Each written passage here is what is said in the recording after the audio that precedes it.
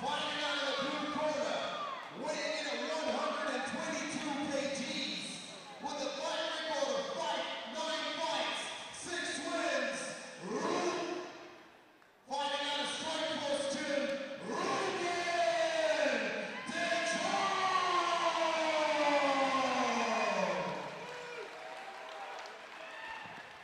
And his opponent, fighting out of the red corner, representing South Auckland, weighing in at 129 kgs, with a fight record of 24 fights, 18 wins, Tuteru!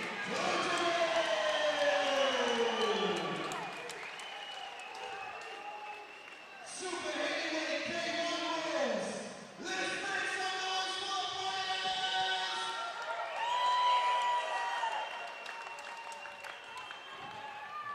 Well, they don't get too much bigger than this. 6'10" Reuben de Jong on the left, 122 kgs, up against the corned beef kid, Tuteru, 129 kgs.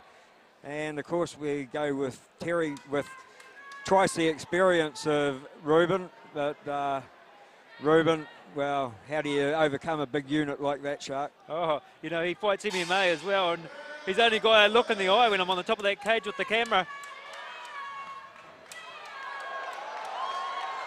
And of course, you know, he got some good credentials. Started off in K1, Reuben de Jong, but his last fight we saw him was about a year ago, so he hasn't had the recent fighting, but a year ago he beat C.O. Vitali, you know, a really top-class fighter. Oh, this is going to be a good fight, and this is the kind of fight that can finish early too, because both these guys have got obviously knockout power. Look at the size of them. Oh, Terry's, you know, you look at Terry and think, oh, will he last 3 rounds? Don't worry about that. Don't worry about that at all. He's fought K1 as well, Shark, and found that he was just a little bit too short in there, but man, he can really bang.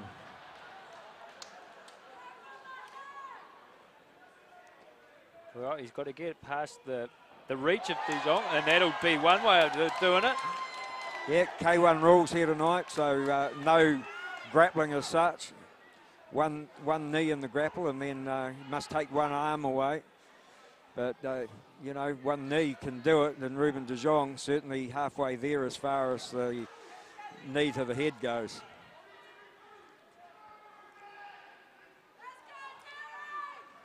Whoa. Yeah, Terry loading up. He knows he's got to drop a bomb. Reuben's got a problem here. He's got to find a way of getting in and landing some shots.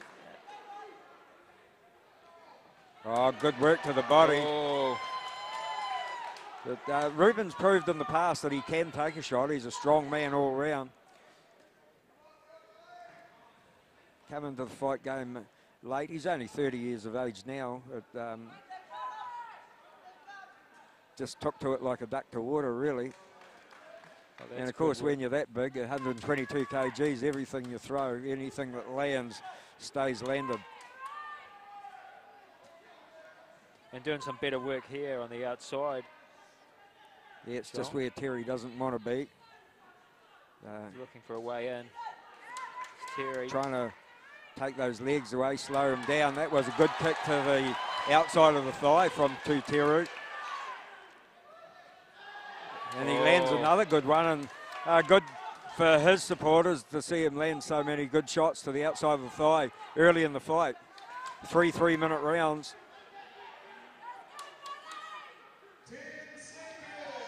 Oh, yeah, you're thinking what I'm thinking. It was pretty close. Terry has got a lot of power on those hooks. Looking to land one. He's happy to take a kick if he can land one of those punches.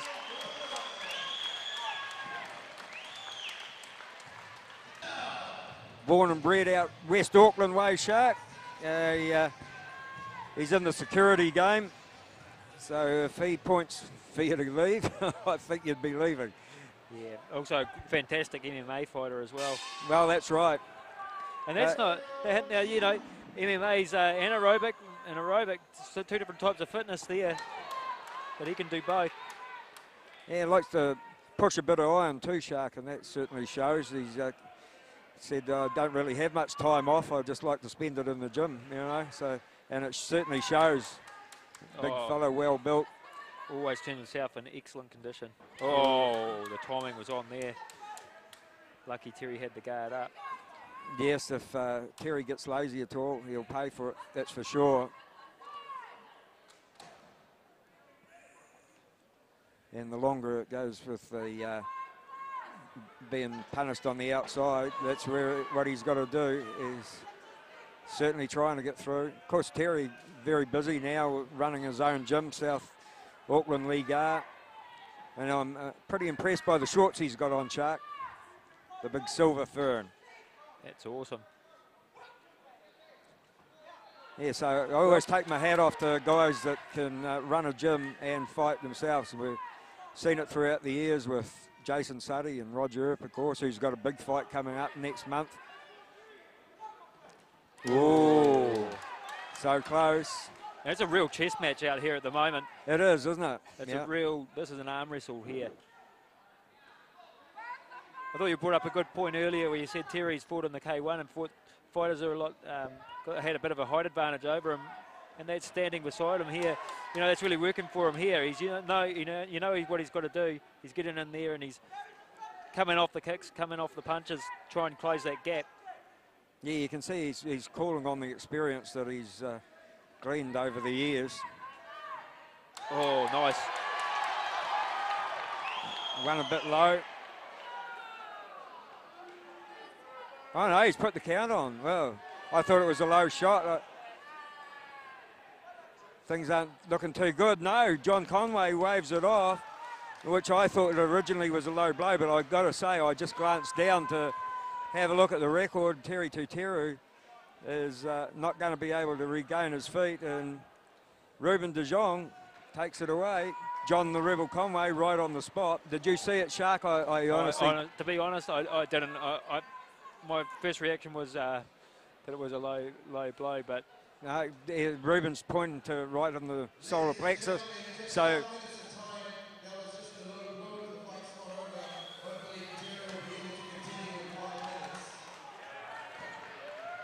No, John Conway said it wasn't a low blow, but no, he's going to raise the hand of Reuben de Jong. No, there's a wee bit of controversy here because the referee has surely got the...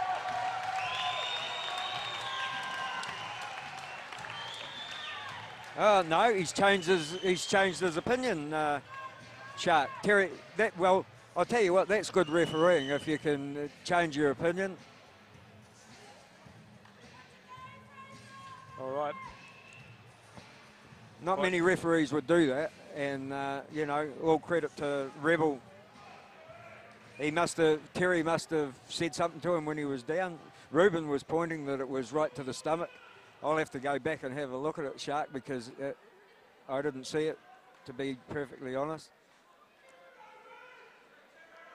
So the Tuteru fans are all happy again after going deathly quiet.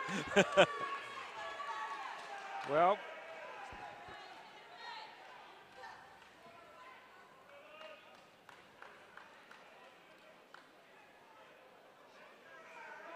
gets up to 5 minutes, of course, to recover.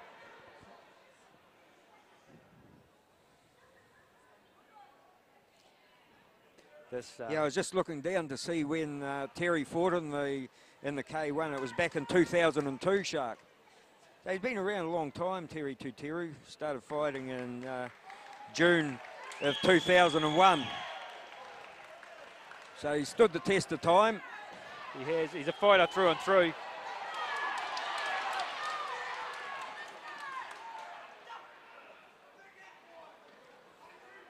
K1 rules, of course, the grapple won't go on for long. And this round must be just about due to draw to a close too, Shark. Oh, it can't be far off the mark. Terry looks fully recovered from that shot. Ooh, over the top with the right hand. The left wasn't far behind it, only a little bit short. Oh, big right hand there from Terry. They come in, closing the gap well. a good way to finish off the round. It was, you know, and Reuben's well-guarded fighter. I'm impressed with the way he keeps his hands up. A lot of big guys can get lazy and... Oh! Beautiful right hand! Over the top! And Reuben de Jong has a turn on the canvas. Well, it looked like it caught him high on the head, Shark. Yep, he's quickly to his feet. Well, what a big turnaround this round was. After Tuteru being counted out and given a second chance, and after me just saying how good the guard of Reuben de Jong was, Tuteru proves me a liar and comes over the top with a big right hand.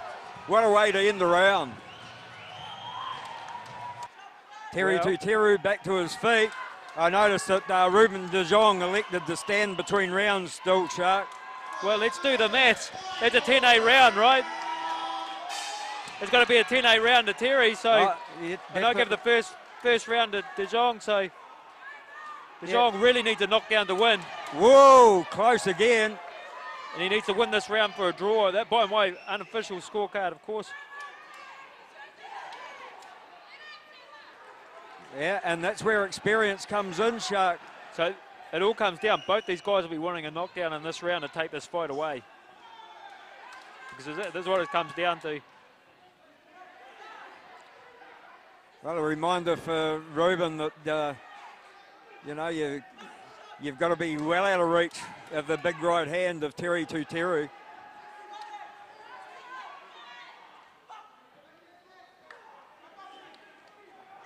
Oh, he lands another one. Momentarily stunned De Jong. Oh, danger, danger. Uh-oh, mayday, mayday. Reuben de Jong still looks a little bit unsteady from that last shot, Shark. Oh, he hasn't recovered 100%, but that's not going to slow him down.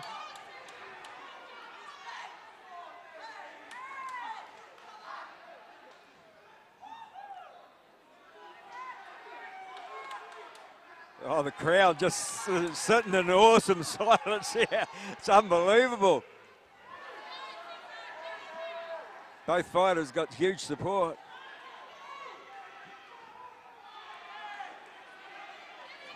De Jong trying to lift the pace again.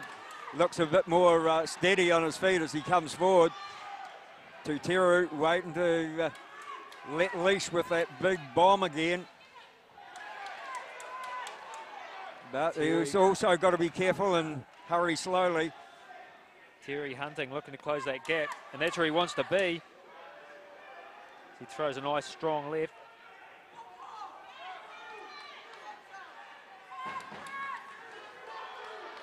De Jong only ever been beaten 3 times in his career. We're getting to the end of this fight. Well, can he do enough to drag a draw out?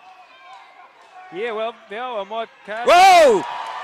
There goes another leg wobbler.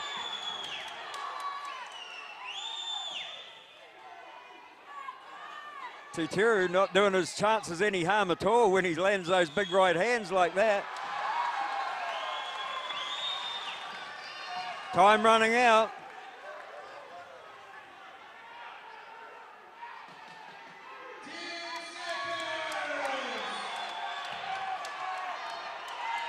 There it goes.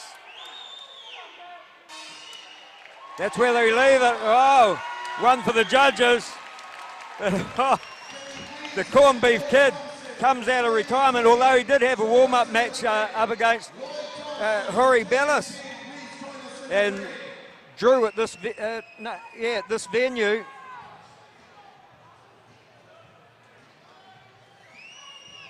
Well, there you go. There's a good lesson there for everyone who's a little bit shorter than their opponent on how to get in and land the shot. Yeah, and we say it time and time again, it only takes one. And he landed a couple of good shots in the last round, Shark, and that might just sway the judges a little bit his way. Yeah, well, a lot riding on that third round. You know, I had the first De Jong and the second Terry, and the 10-8. With the knockdown, so the 10-8. So it all depends. If the judges thought it was a win in the third round to Tuteru or a draw, Terry will take it. Oh, I didn't see it that way, 30-27. No. Eh?